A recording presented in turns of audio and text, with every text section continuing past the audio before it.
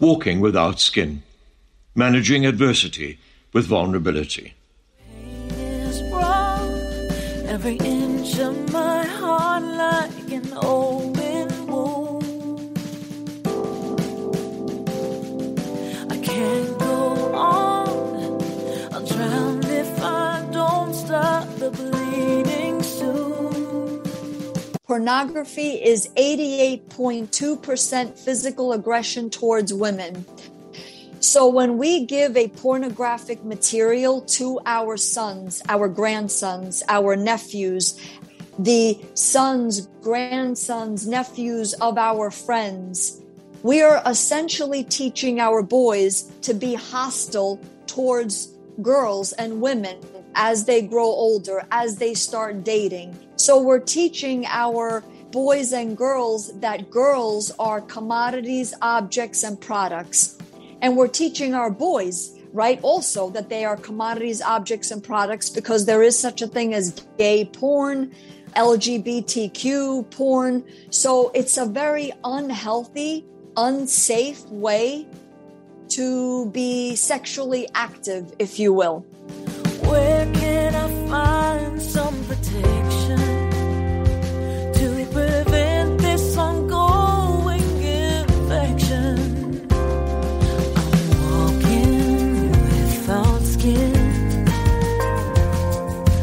Walking without skin. You are listening to Walking Without Skin, the show where we encourage our guests to be vulnerable, to share their voices with authenticity, to tell their stories from the heart. We will talk about hope and recovery, about overcoming loss, changes, challenges, and adversities. We will walk without skin. How will I know when it's safer? When every step feels like sandpaper. I'm walking without skin.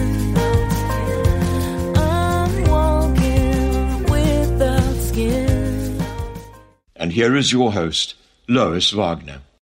Hi, I am Lois, your friend for forgiveness and the creator of Walking Without Skin. I have a book with the same title, Walking Without Skin. Today, I have the pleasure of chatting to Sabrina Osso. She is the founder and CEO of Osso Safe. Feel safe where you live, work, and play. And I so wish I could feel safe where I lived, worked, and played. She is a TEDx speaker, real estate agent, and consultant on promoting safety and preventing violence in the workplace, schools, and in places of residence. Hi, Sabrina. Hello, Lois. What a pleasure to be here with you. What a pleasure to have you on the show. I'm so looking forward to our conversation. Before we get into your work, please can you tell me what the phrase walking without skin means to you? I thought about this actually because it's very raw. To me, it's stripping away all of our bad stuff or stuff that we don't need and just bearing the truth. I think that's what it means to me, really. No nonsense, just bearing ourselves completely. So that way we could heal and that way we can help ourselves and others to heal. Fabulous. Thank you for that. So, Sabrina, what led you to do the work that you do? What prompted you to start this journey that you're on in terms of safety? Well, I lived in a very unsafe environment.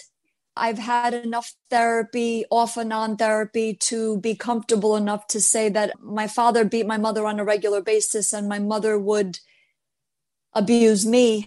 And it was very toxic environment. And this went on for years and years, decades.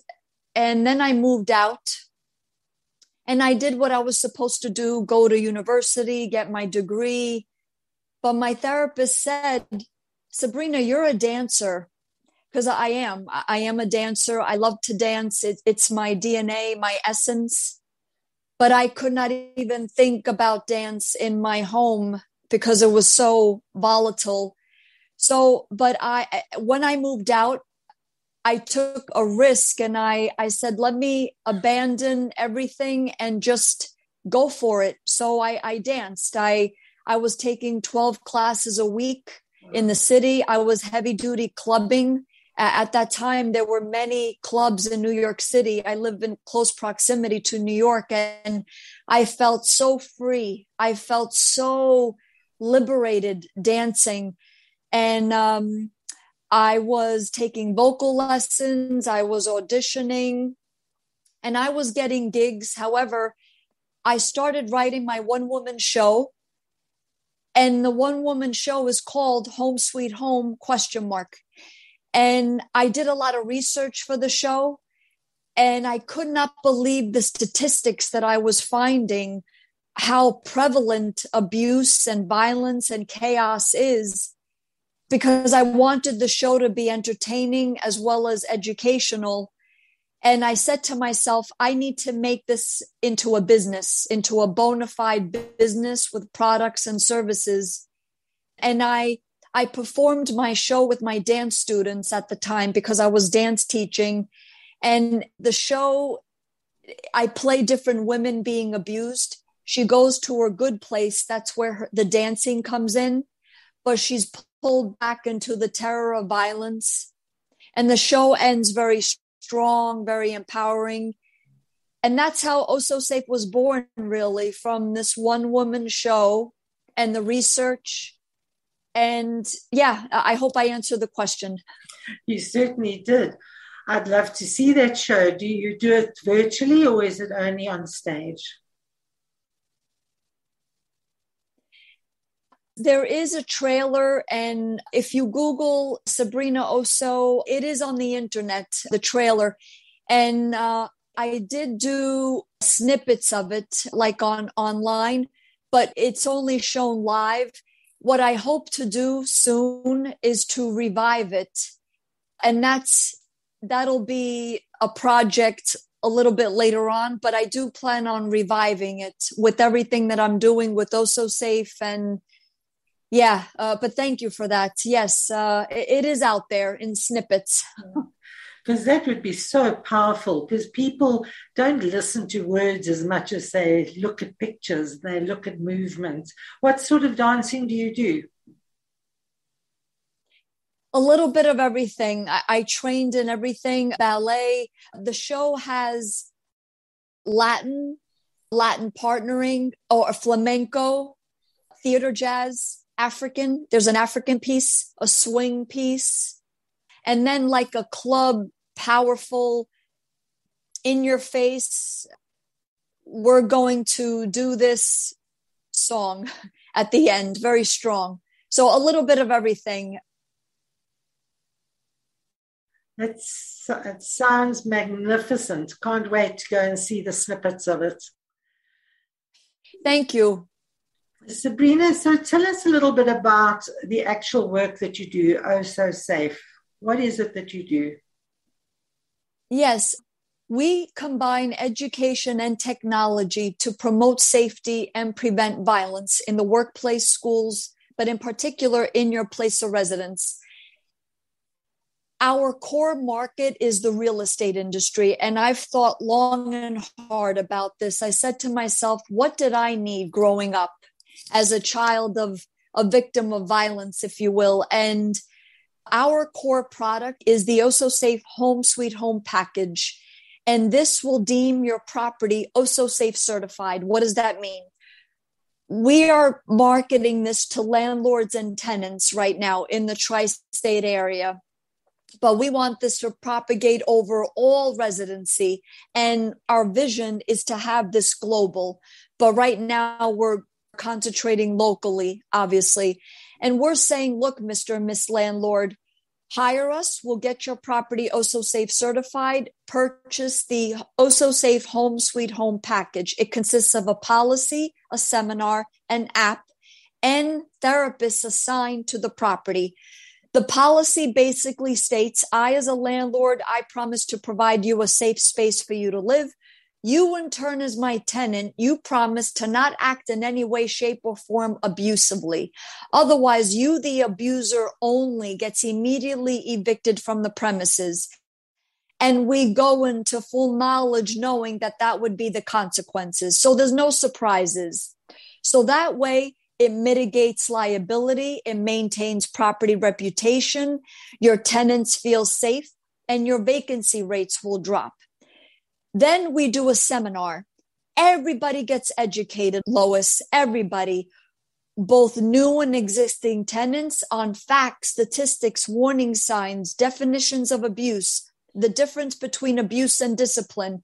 So there's no excuse like, oh, I didn't know that if I pull my partner's hair, that constitutes abuse. Oh, I didn't know that if I call my partner a whore, a tramp, a slut, that is verbal abuse. Now you know. So this is more on the preventative side. Then there is an app, and right now it's being updated, but this app detects violent-like movements and captures them in real time, issuing alerts to the landlord. So let's say a landlord has 10 units. He or she or they get the alert. Wow, I just saw you beat the crap out of her in my unit 2, and you just beat the crap out of him in my unit 10. This is grounds for eviction. You knew that this was going to happen. You are held to a higher regard, a higher standard in an Osso Safe certified property. It's no nonsense here. And we maintain property reputation, and everybody's better off for it. So that's the app. I hired a software company, and they go by my specifications according to what I want the app to do. Then the last component of the package is therapists are assigned to the property. You are required to check in with your therapist. It's part of your rent once a month. Is everything okay? Do you feel like anything is looming? Well, actually, our kid came home and they said that they're gay. We know we're not going to beat them up. We're not going to verbally abuse them. We know that we're held to a higher regard, a higher standard in this Osso Safe certified property. Help us through this. We don't know what to do. So therapists are assigned to the building or to the property, and it's a part of residency. Lois, this is a much better approach. It's all on the preventative side. Now, there's more components, like let's say when violence occurs, but for the sake of this interview, I just wanted to simplify it. It's a much better approach versus waiting for an episode of violence to occur and then doing something. I hope I explained. You did. It sounds absolutely fantastic. It covers everything. And wow, the only question I have is, what about single unit homes? Yes. You mean like single family homes? Yes. Rather than a block or apartment. Right. Like I said, we want this to propagate over all residency. So let's say you're saying, like, let's say I own my home and there's violence that happens, right? Not a rental, just to be clear, correct? Yes. And also people who are renting a single story or a single unit. Yes. Standalone unit. Right. It's the same thing. It's the same application. We have therapists assigned to the home, to the single family home, and then the app will be installed, and it's the same application.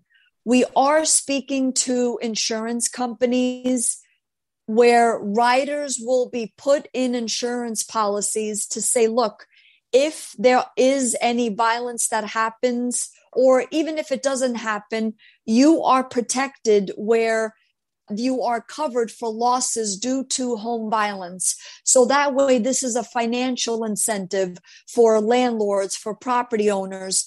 And we want this to carry over any residency, even if you own a mortgage, like you own a property and you have a mortgage or not. And this would be where the insurance company would benefit from this, to kind of partner with Osso Safe to say, look, we are on the preventative side. We don't condone this type of behavior, and this makes for better residency. And we have a saying at Osso Safe: safer residency makes for better residency, and therefore is better for business. This is better for business all around. And let's face it, Lois, money talks. Money talks all around. So, and we're putting a price tag on this, and we're looking to make it where also the property is worth more if it's Osso Safe certified, because we are keeping the residents safe as well as the structure. So it goes hand in hand. I hope I answered the question. You certainly did. Have you got some buildings that are already Osso Safe certified? We're working on it. I'm a real estate agent, so I'm trying to bridge the real estate industry through my real estate agent contacts to do this. This is fairly new, and it's kind of really educating the public that we exist and that this is a completely different way to think of residency, because we're making safety a standard condition, a required standard condition of residency. And we're saying, look, get it out of the courts, because I have to say, here in the States, they do a very poor job in keeping people safe. And I'm speaking from personal and professional experience. Get it out of the courts. If you get your properties Osso Safe certified, you don't need the courts. You don't need the expensive lawyers, the mediators, the parent coordinators, the child protective service agencies, and the judges. You don't need any of it. You resolve it right in residency where it needs to be resolved. And children suffer the most. There are 15 million children that witness violence in their own homes each and every year, just in the United States. And those are just the ones that are documented. And we have provisions in our policies in the Osso Safe certification where children have rights and they get to speak out. They have agency over their lives. We do not wait until they are 18 years old to have control over their lives in this regard. It's ridiculous to wait until 18. Children know who makes them feel safe. If it's not mom and dad, if mom and dad are abusive, they know who respects them. They know who makes them feel safe and good and empowered. So I like what you said, that it covers a lot. It covers everything. And that's our goal, to have as the least amount of loopholes as possible. Yeah, if we could get that into homes around the world, I would be such a happy woman. I think that could solve Me too. so many That's the problems. goal. Could solve so many problems around the world. You also mentioned a correlation between pornography and violence.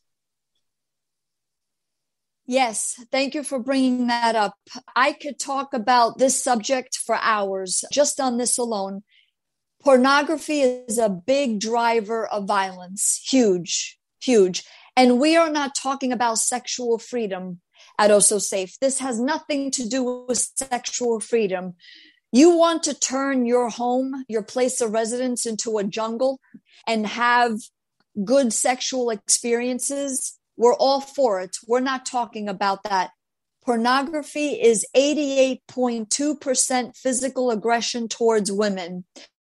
So when we give a pornographic material to our sons, our grandsons, our nephews, the sons, grandsons, nephews of our friends, we are essentially teaching our boys to be hostile towards girls and women as they grow older, as they start dating. So this damages their psyche on multiple levels from an early age.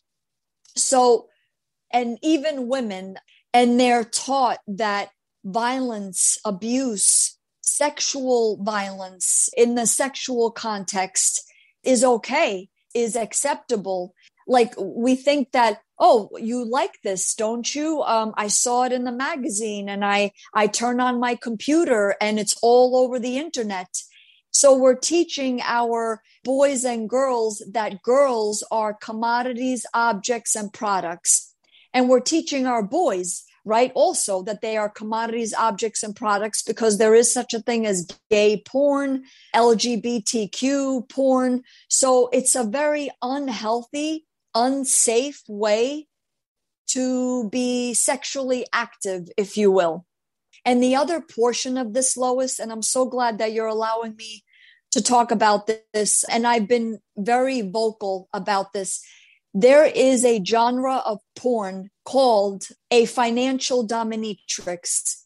This is where the woman is the abuser. She is paid to sexually abuse her clients. This is consensual and legal, which is very disturbing. And these women, they should be called, financial dominatrix is the glamorous title. They should be called a paid sex abuser. And it's extremely disturbing because these women are dangerous. They are manipulative, dominating, controlling. They will stop at nothing to get what they want. And they infiltrate in our societies, in our communities. Don't think that they are in some Playboy mansion far, far away, in some Hugh Hefner extension of a mansion. They are part of our neighborhoods, as I mentioned, and they act as upstanding, good citizens, like they're part of our PTA. We have something in the States called the PTA. It's the parent-teacher connection, where they get a say on rules in the school and just what goes on in student life.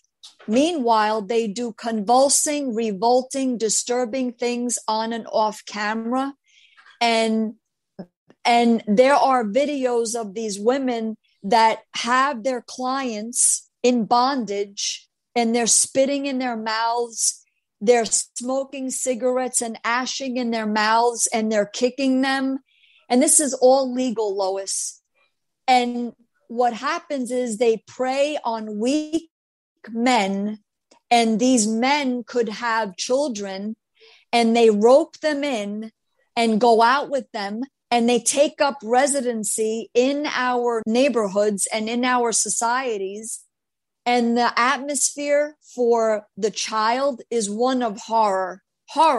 And the paid sex abuser woman, financial dominatrix, she gets aroused by all of this. It's all, look what I can do. Look what I'm getting away with. It's legal. I have the courts by my side.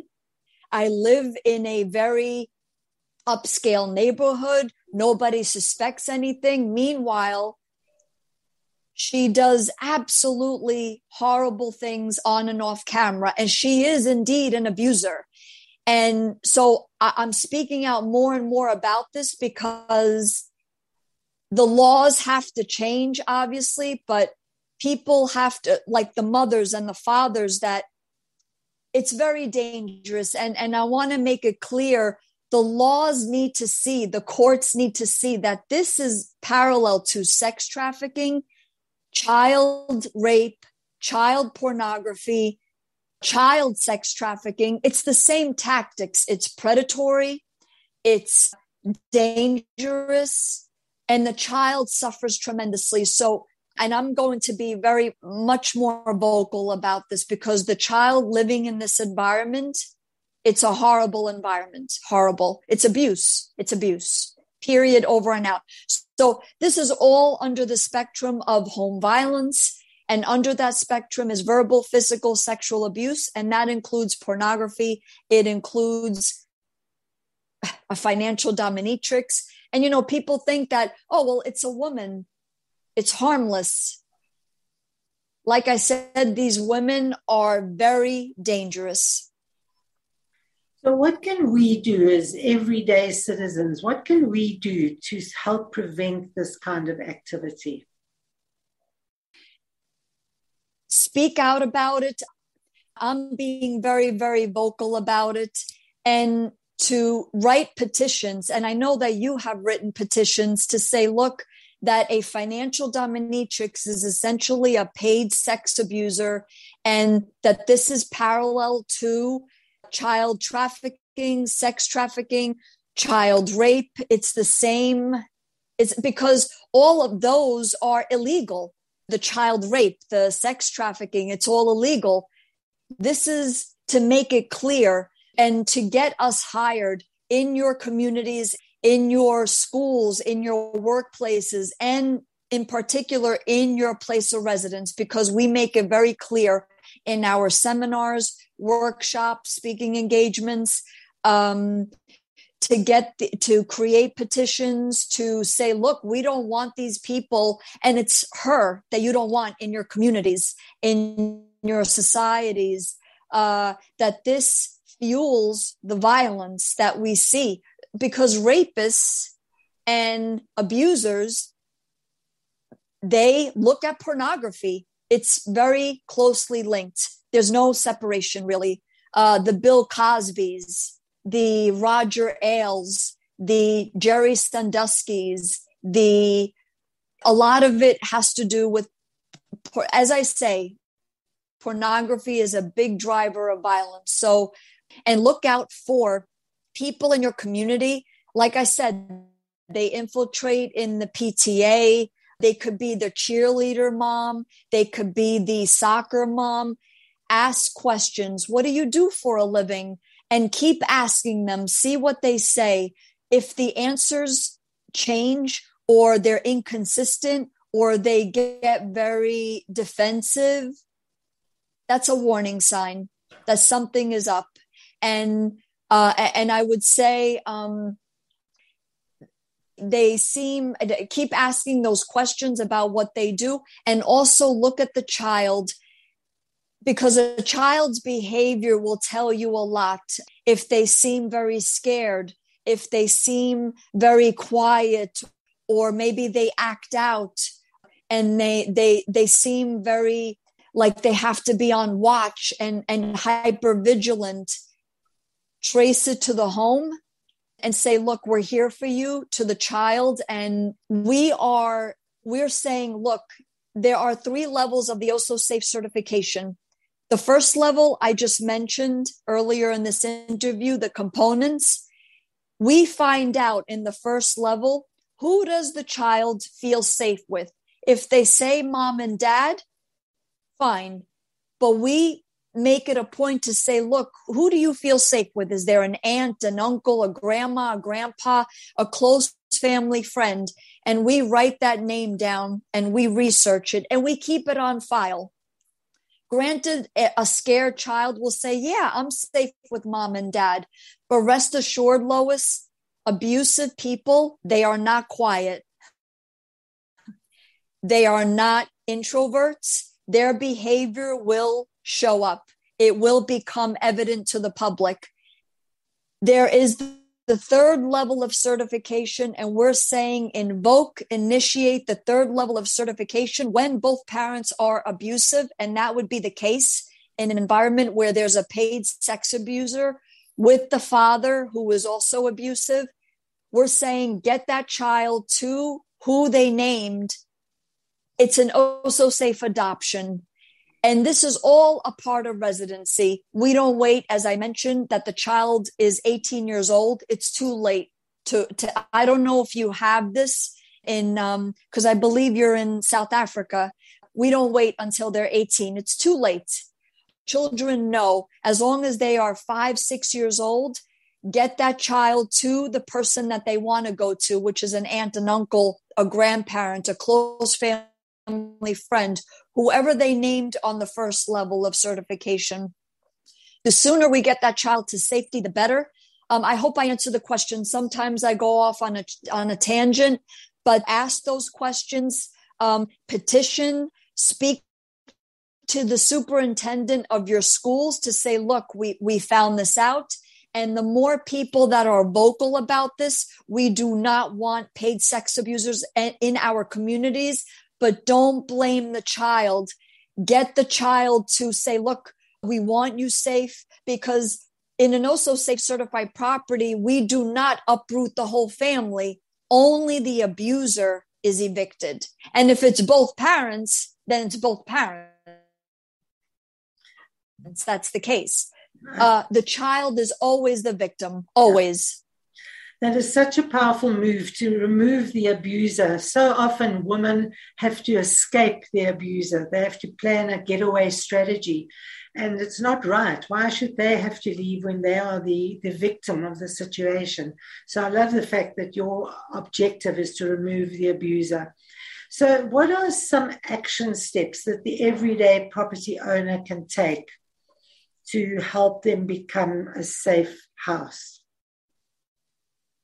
Property owners, yes, you have the heat, the hot water, the electricity, the central air, all of those components, right? But they have to be vigilant to say, look, we do not condone verbal, physical, sexual abuse.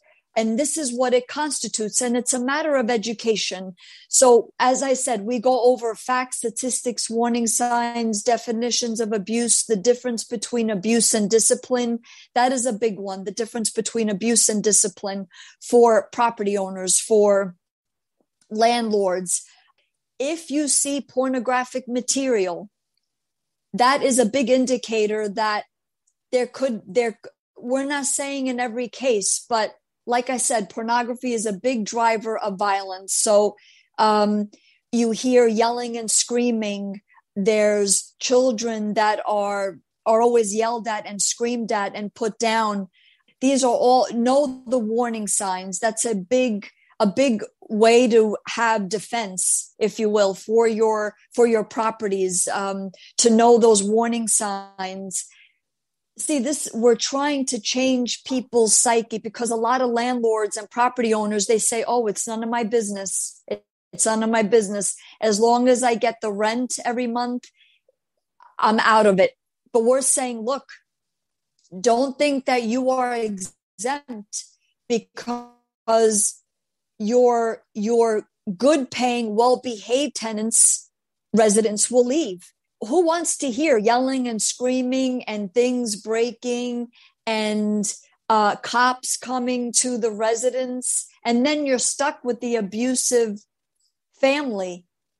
We flip all of that. So it's a matter of education. We say you have to practice safety. So if you are having a bad day, you come home from work, you know that you're not going to beat anyone up. You're not going to put anyone down. Say to your family, look, I need 10 minutes. I need 15 minutes. I need to be left alone. And respect that. Respect is a big component of an Osso Safe Certified property. Osso Safe Certified behavior. Mm-hmm. And what about the landlord that says, I don't want to be Osso Safe because I may not get the tenants. People may not, because the man usually pays the rent and he's an abuser. So he's not going to want to go into an Osso Safe property. So the landlord may not want to be Osso Safe certified. Right. No, we realize that. We are saying that as we get more momentum and as people see that this is working, that because we are making safety a required standard condition of residency, that people feel safe, that our logo is outside of the property and they recognize the logo. Oh, wow, I know what that logo means, that it's home violence conscious. They have systems and mechanisms in place in case violence happens. I would rather live in an Osso Safe certified property versus one that isn't.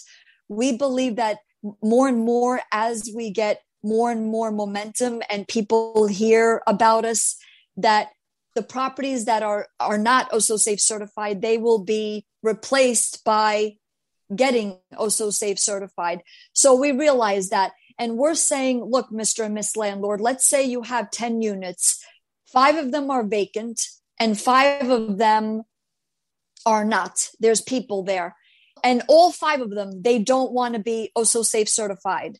However, we're saying as a way, as a solution, we'll say, look, let's say you have your lease, the remainder of your lease. We are in October. For the remainder of the year, if you get Osso Safe certified, the landlord has to agree. We will reduce your rent, Mr. and Miss Tenant, let's say $25, $50 a month for the remainder of your lease if you agree to get Osso Safe certified.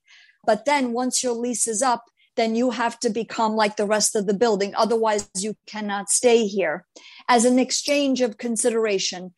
And this is why we're going to insurance companies, because we could say, look, Mr. and Miss Landlord, your insurance rates will go down if you get Osso Safe certified. So it's a financial incentive for a landlord, a property owner, to get Osso Safe certified, because that way they're more motivated to do this. I hope I answered the question. It's a very ambitious and a very worthwhile project, so I wish you well with it. Thank you. I appreciate the exposure, because the more that people know about this, we feel that we're setting a new standard, and we're moving the real estate industry in this direction, because no one should live with abuse. No one. So especially children. So talking about exposure, if you could have a billboard on the side of the street with anything on it, what would you put on it?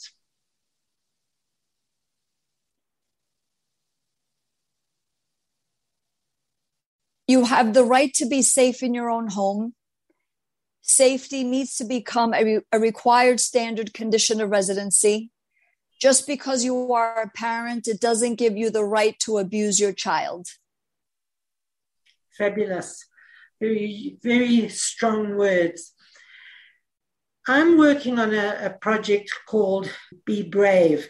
The objective is to stop harassment and sexual violence. Well, in that context, what does the word brave mean to you?